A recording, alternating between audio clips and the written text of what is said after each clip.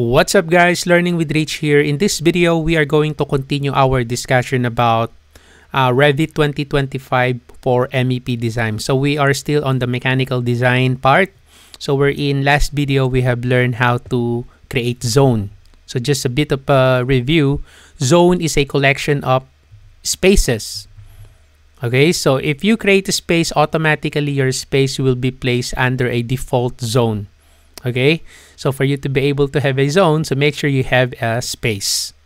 Okay, so we have learned this last video. So this time, let us create an energy model, and then after that, we are going to run a system analysis, like heating and cooling calculation. All right, so but before that, so let me introduce you to another type of browser. So we know that there's already a project browser, right, wherein you can see all the views, etc., etc., okay, on our project browser.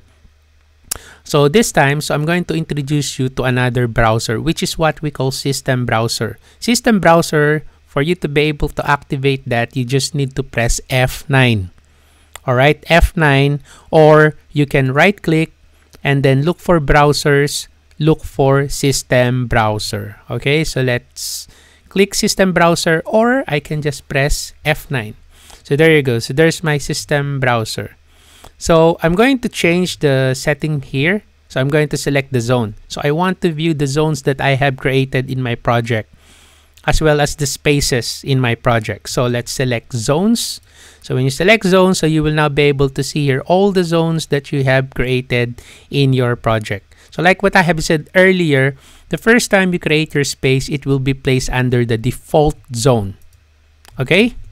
So now, as you create your own zone like this one, so these are the created zones, okay, it will be removed from the default zone. So the naming conversion I use here is 1 for level 1, and then after that, 2 for level 2 zones. Okay? So let us try to explore our system browser using the zones here. Okay, or vice versa. I mean, let's explore the zone using our system browser. All right, so let's say, for example, because after you create the spaces and zones, so you need to specify the properties of the spaces and zone. Okay, it will not end after you just place your spaces and creating your zone. So you still need to specify what is the property of the spaces and zone.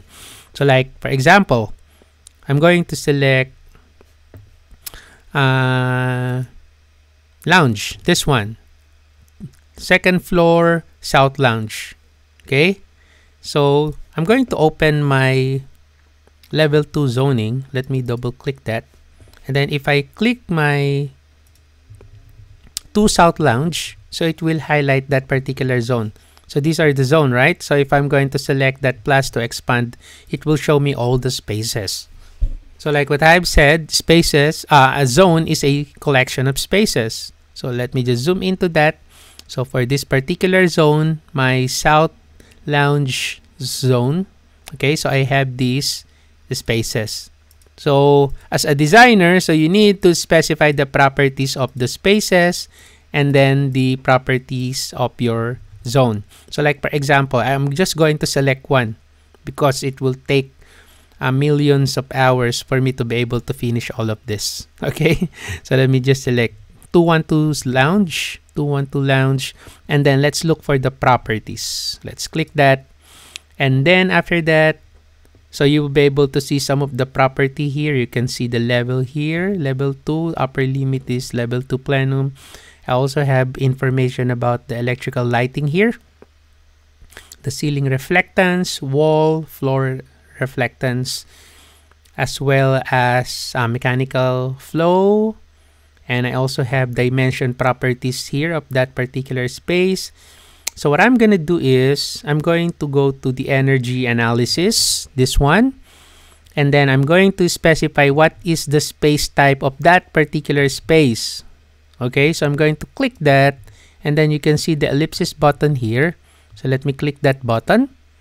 And then, as you can see, it will show you here the space type settings window, wherein there is a default space type that you can use here, ready for us to use on our design. So like for example, this is lounge. So I'm going to move the slider down and then look for the settings of lounge. Okay, so if I click this one, so there is a setting for that one. So this is the setting for that lounge recreation. Okay, I can still modify this one if I want. Okay, but I'm not going to modify it.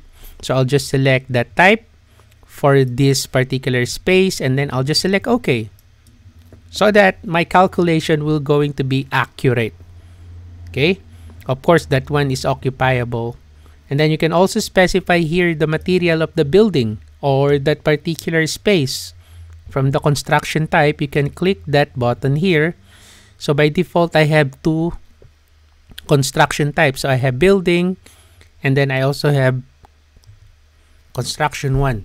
So these two construction type have its own analysis properties for the roof material, exterior walls material, underground ceiling, etc., etc. Okay, same with this one. So it has its own its own property. Of course, I can still change that if I want. So these are the properties for that, for the roof, and then let's say for the ceiling, I can click the drop down here, and then I can see here different settings of my ceiling, just to make my calculation accurate.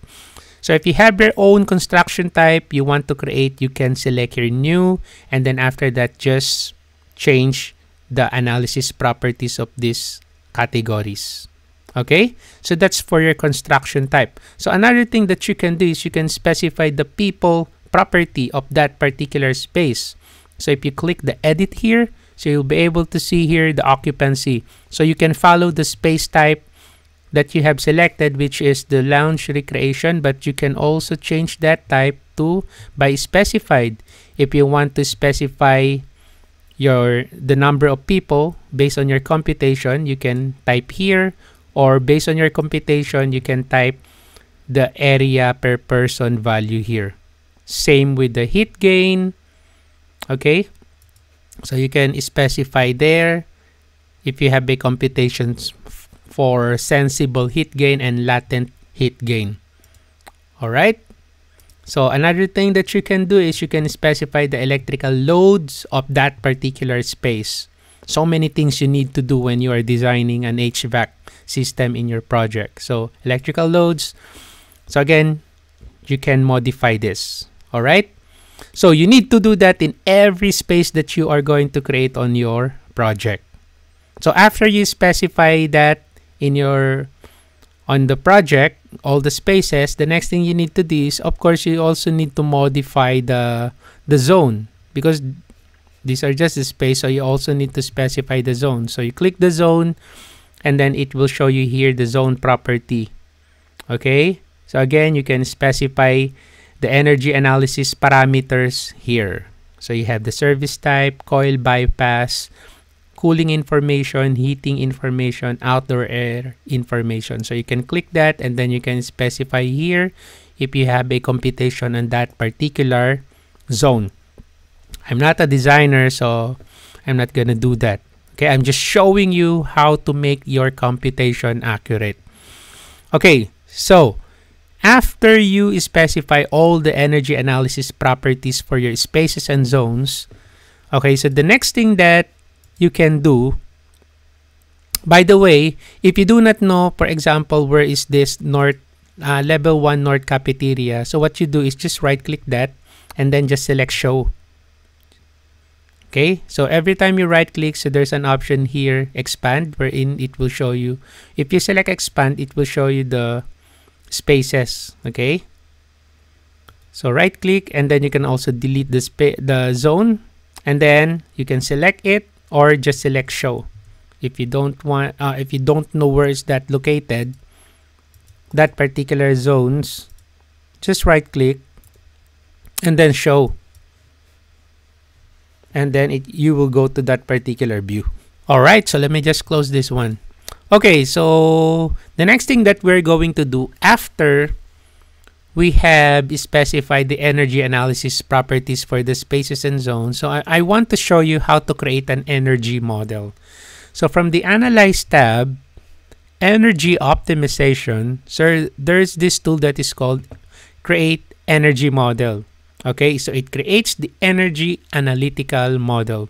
So this feature allows you to inspect the energy analytical model so that you can validate it before we run the energy simulation. Okay, so the energy analytical model is based on rooms or spaces, which is what we have, conceptual masses, building elements, or both, depending on the analysis mode selected in the energy settings dialog.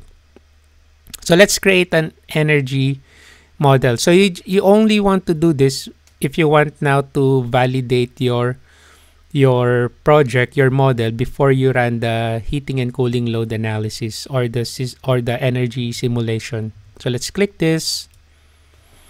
Okay, so you are about to create the energy analytical model. This may take considerable time, during which Revit will not be accessible. What do you want to do? I want to create. Okay, so let's click this. And let's just wait. It should create a separate view for our project. There you go. There you go. So that's now our analytical model. So that's now our energy model. As you can see, if you are going to modify the property of the spaces or the property of your zone, so you have an option to delete the current energy model, because this will not update if you modify your spaces properties and zone properties. Okay, so if you want to update your analytical model, so you need to delete that first, okay, or your energy model.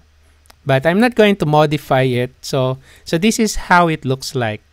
Okay, now from the system browser, instead of zones, just click that one, and then let's go to the analytical systems. So you will not be able to see this. Okay, so I now have my model here. Okay, so right now it's all most of it is unconditioned and unassigned. Okay, so if you click here, as you can see, it highlights in your model, right? And then of course, every time you click your analytical space here, it highlights here.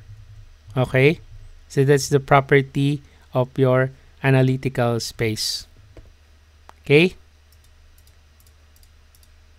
if you do not create your energy model, your analytical space here, this one will becomes blank. Okay, so you can also right click here, and then you can select show, select, move to, and then you can also check the property, okay, which is this one here. Right, so after you create your energy model, the next thing that you need to do is, or the next thing that you can do is to run the system analysis, which takes a lot of time if your project is big. So what I'm going to do is I'm going to delete the default reports that I have here. So I'm going to delete all of this. Okay, so I don't have a report. So let's say I don't have report and I want to run the heating and cooling load analysis. So what you do is, from the energy optimization, so there's an option here, systems analysis. Okay, it performs a systems analysis and generates a report for whole building energy simulation and analysis. So let's create this one. Okay, and then I'll be using HVAC systems, loads, and sizing. Okay, so I'm going to change the settings, the reports folder path. I want to change that to my exercise folder.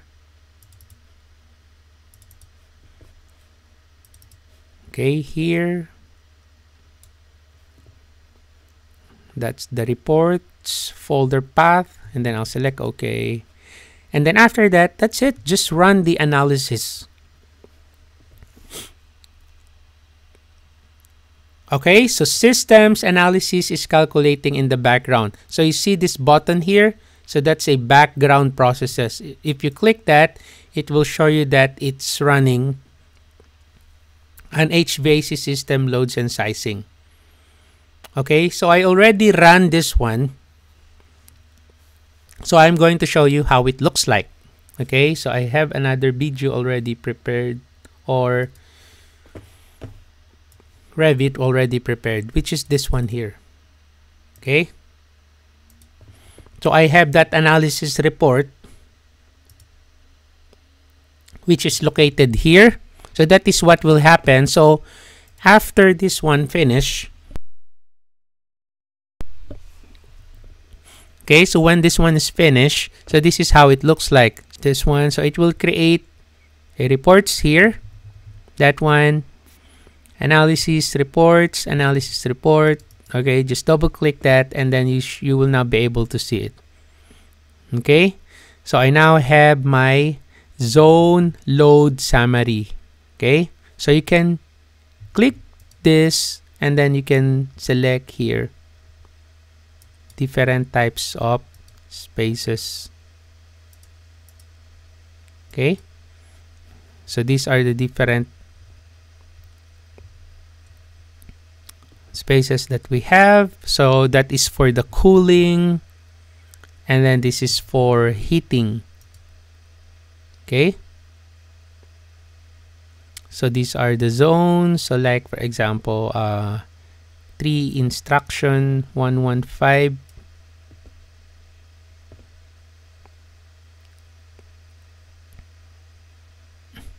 Okay,